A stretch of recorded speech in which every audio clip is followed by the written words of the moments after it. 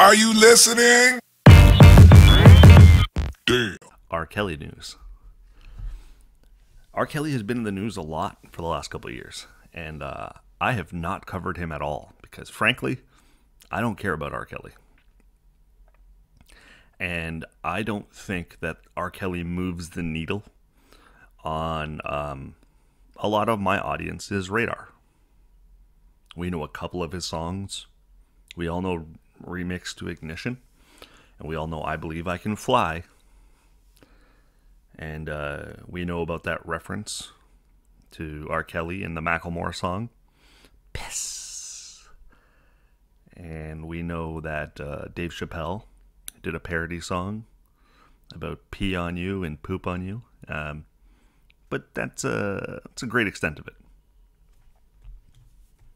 So for my audience, I don't think we're all the way committed to this R. Kelly horrificness.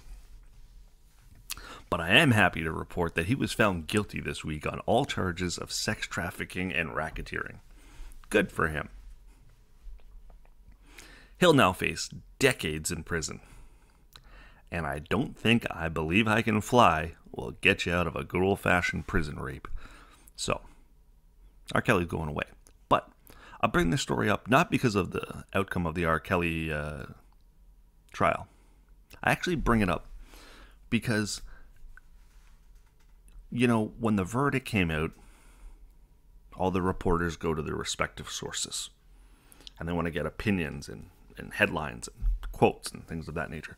Well, some prick decided it'd be a good idea to find out what Bill Cosby thinks of this whole process. Not surprisingly, I'm going to paraphrase Trailer Park Boys here a little bit, but birds of a shit feather flock together. Bill Cosby says R. Kelly got railroaded during this process.